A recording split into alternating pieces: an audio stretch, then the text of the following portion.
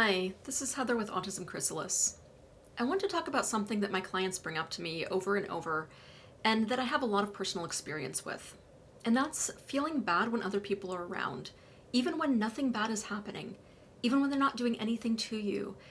That just being perceived feels like too much pressure. From what I've deconstructed in myself and heard over and over from other autistic stories, I have a theory about this. I'm wondering if you grew up being shamed or excluded or told off or punished for your natural autistic behaviors, your language, communication style, how you did things, how you thought through things, the questions you asked or didn't, and how you socialized or didn't. And did you respond to that by trying to conform to what other people expected of you, but never really getting it completely right? Like there were gaps in the masks, bits you couldn't quite get right. My theory is that this might lead to a strong sensitivity to being perceived. And I'm wondering if, for you, just knowing that someone else is around creates the sense of pressure. Is it a pressure to try to conform to that theoretical model of what people expected of you, or what you thought they expected of you, but never seemed achievable?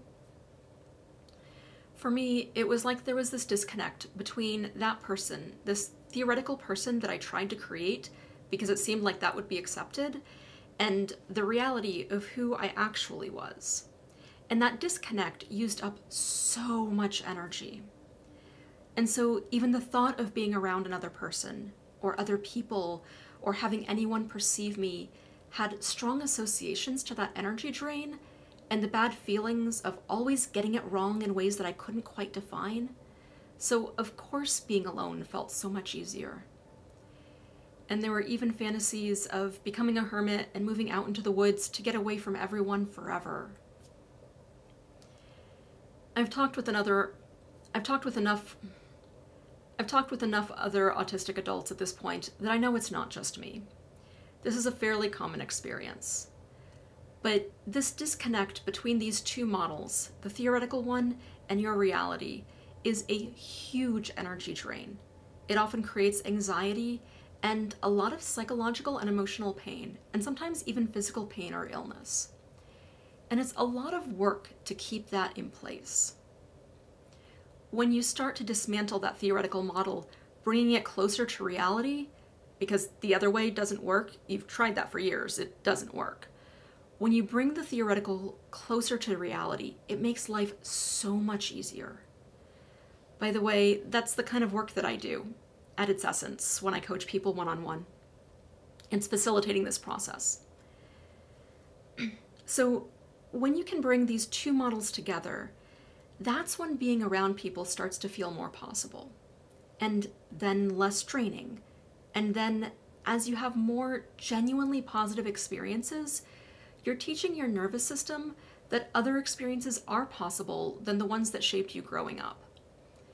And as your nervous system and your brain learn to trust that this is possible, and here's what it feels like to be accepted, here's what it feels like for things to go okay, you get more comfortable with yourself and more comfortable around other people.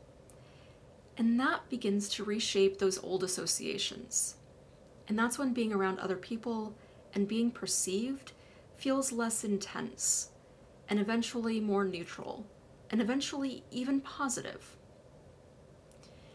This is how I got to the point that I could start talking with other autistic adults, and then to helping them through their versions of this later identification journey, and how I started coaching, and how I actually look forward to meeting new people in my coaching practice, and how I can do this, making YouTube videos, putting myself out there, and being perceived daily. This is a whole new world to me, and I've been allowing it to grow slowly so that my nervous system can adjust without getting overwhelmed. And it is adjusting, and it has been adjusting for the last few years. And it's a whole new world.